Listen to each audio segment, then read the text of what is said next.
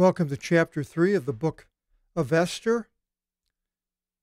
In the first two chapters, we met King Artaxerxes, who had a queen named Asti who refused to obey his commands, and the king banished her and then ended up had his magistrates look for a replacement, found Esther, who was a cousin of a man who was much older than her, Mordecai, and Esther then went into the harem and became the favorite of King Artaxerxes and was queen. And now it changes and goes back to, we find out, Mordecai. In a way, this book could, instead of being called Esther, it could be called Mordecai, because in a way he is just as important in the context of all the things that are going on as Esther was. And after these things, it begins with Haman's contempt for Mordecai. We'll meet Haman here in a little bit.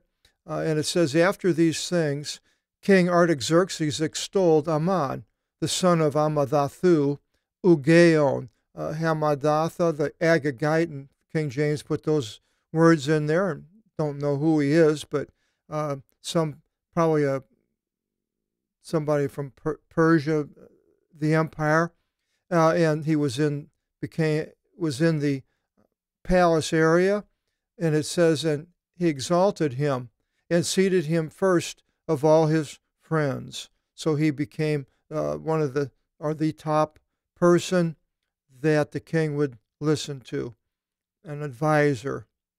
And all the ones in the courtyard did obeisance to him, to Haman. So he was that important. For so the king assigned it to do. But Mordecai did not do obeisance to him. Now, it mentions that in the Bible to not basically fall down to the idols or to the gods of the nations. And so this is what Mordecai is refusing to do, or to bow down to anyone, I suppose. It's strange, because you would think that he would just go along with everybody else in doing the things that the people would expect anyone to do. If everybody else has been chosen by the king to do obeisance, and you expect somebody to do it, but somebody refuses to go along with the status quo, then they can cause a problem. Now, it mentions in Deuteronomy 28:37, it says, and you will be there, and these among the nations scattered, for an enigma, and a parable, and a tale, in all the nations into whichever the Lord should take you there. So the Jew was different than anybody else.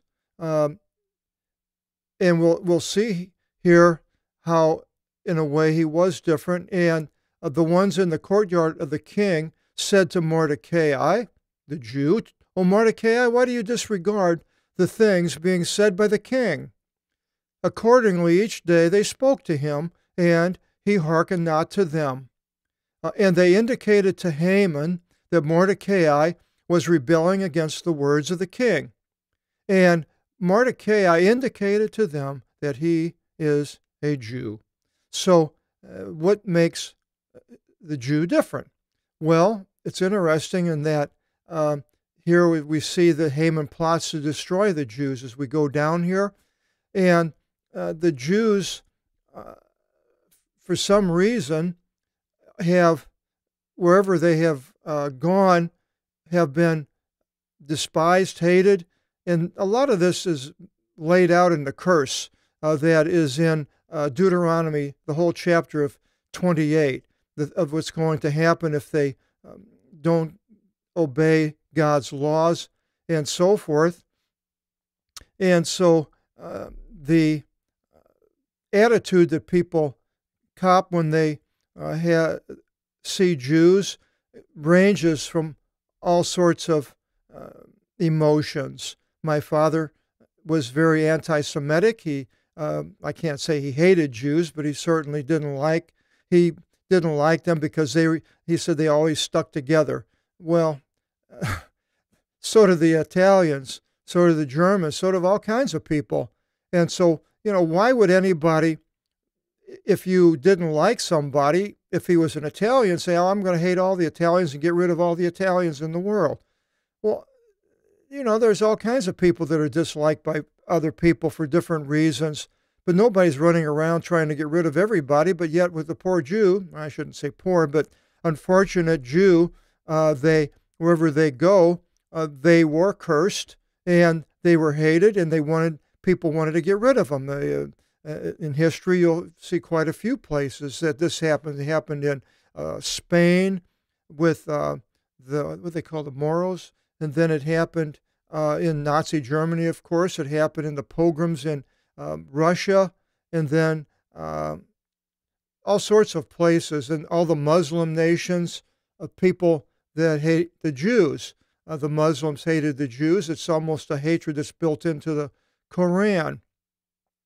I receive letters and get comments on my video seminar, and I have people writing me, and I am a lot of times castigated because of what people see as more or less sticking up for the Jews, going along with the Jews, because I read the Old Testament, go through the Old Testament, and they think that that's some people. Why would you read something about all these people who crucified Christ, and they have all kinds of reasons for not wanting to read the Old Testament?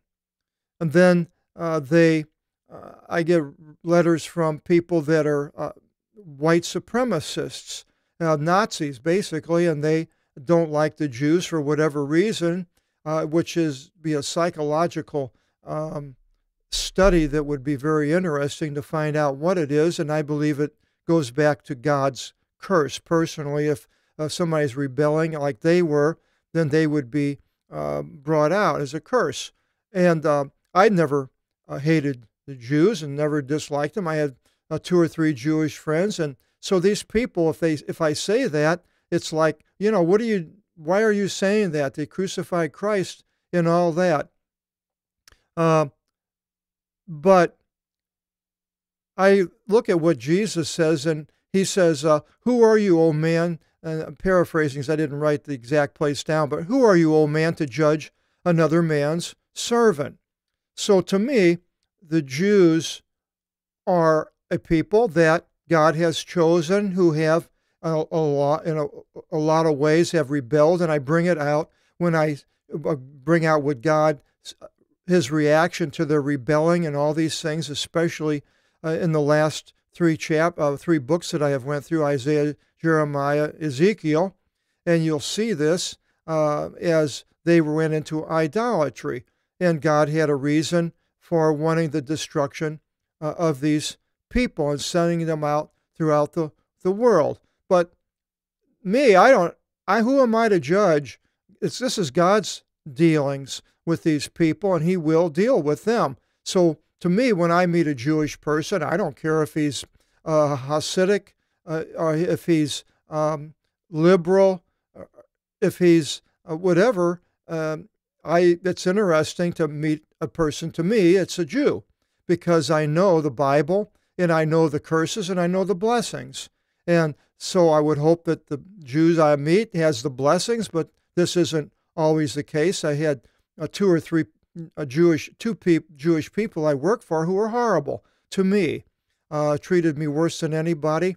And then I have 3 really close friends that I had one was an Israeli, and the other one was, I mentioned before, Harley Gaber, who was a minimalist composer, and knew him real well. I was with him fairly close before he died. And then I have another friend, Rich, who is half Jewish, who's actually going to be coming this coming week and spending 7 days with me. He's 82 years old, and we go through the things of the Bible and the Jews and back and forth. And he's not used to the Greek Old Testament, and I'll bring up and show him things, and he's like, well, it's not something he's learned. He reads the King James, but it's interesting, and sometimes he accuses me of wanting to argue, but I don't really want to argue. I just bring out things that I see, and if it causes his disconcerting feeling towards it, well, that's not my fault. It's just the way it is, because a lot of things in the Greek Old Testament are different than what you would read in the King James Bible. But to go back and to read the Old Testament, as we're doing right now, we're going through the Book of Esther, is actually bringing us out to understanding the mind of God. We see how God has dealt with man throughout history in different ways, and without reading the Old Testament, if all you did was read the New Testament, you would miss the mind of God. Without studying the Old Testament, you would be deprived from knowing what God requires of people. Now, in the New Testament, Jesus, of course, brought his requirements, and a lot of it was against what the Jews were doing at that time. But then again, you can see what God wanted of the people and of the Jews. And if you're not a Jew, then you're free from the law. And if you're free from the law, if you want to believe in Jesus Christ also. But by reading the Old Testament, we see this.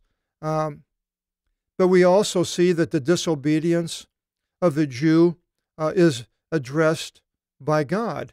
God doesn't like what they were doing, or if he did, he'd bless them, or he'd have a curse. Then as they went along, it seems like they just kept going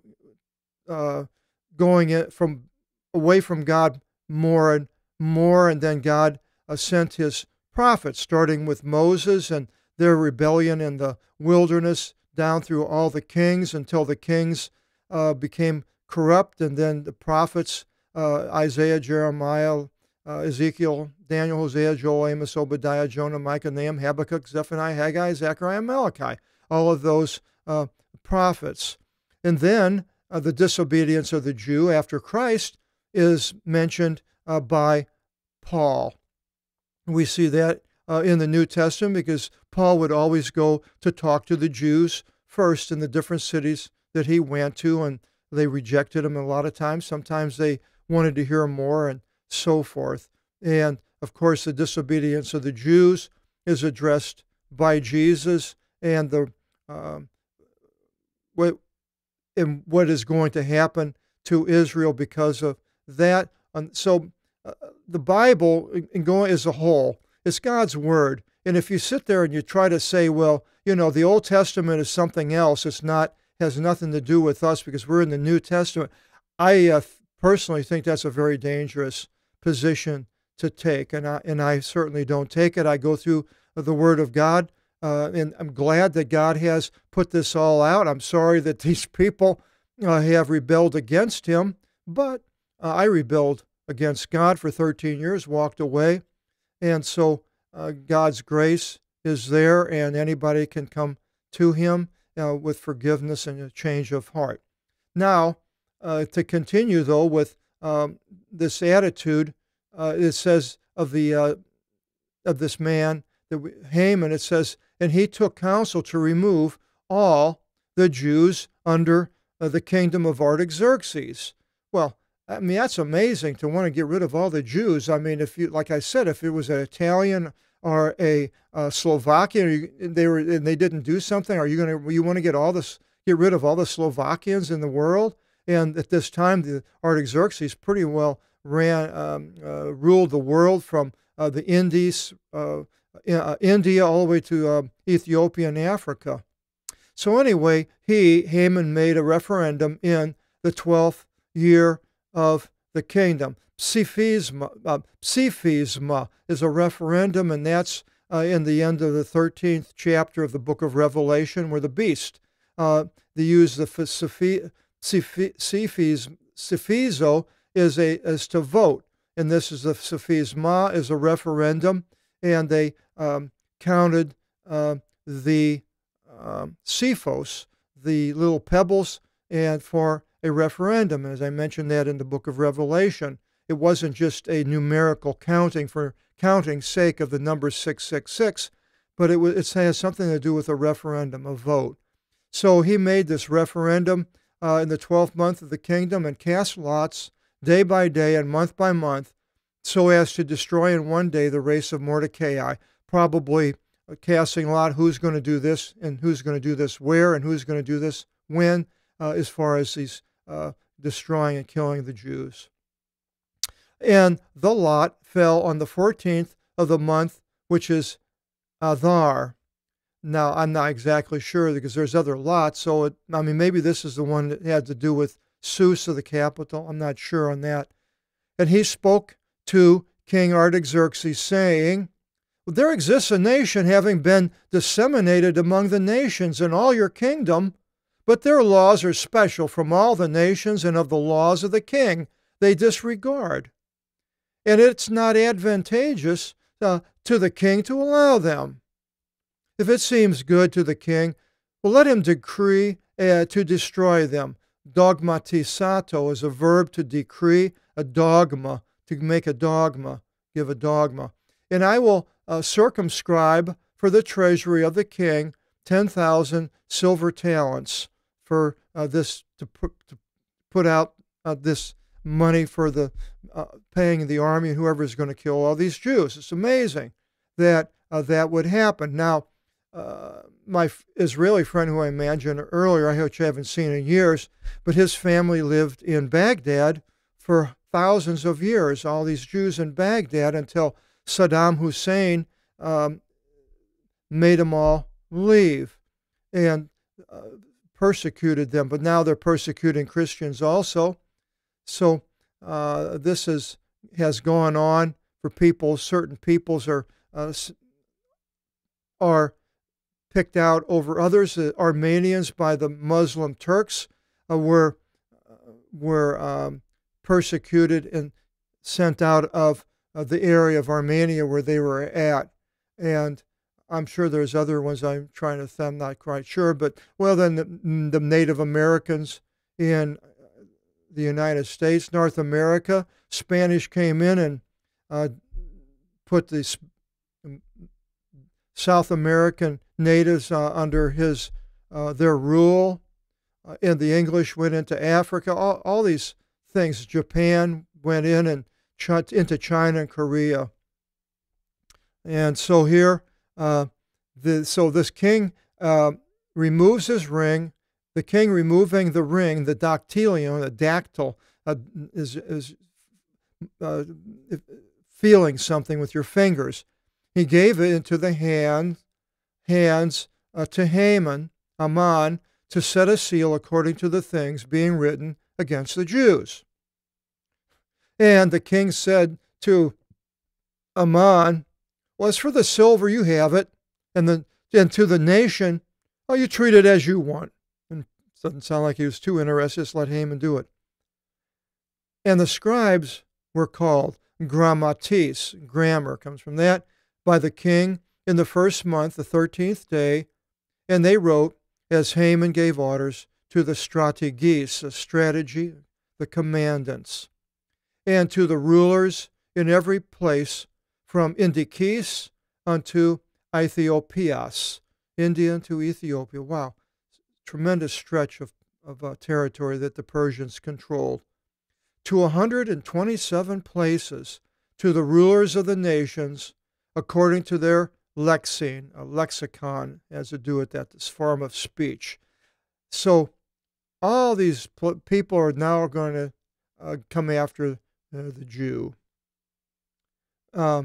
And it was through Artaxerxes the king. And it was sent by couriers, that is, that epistle.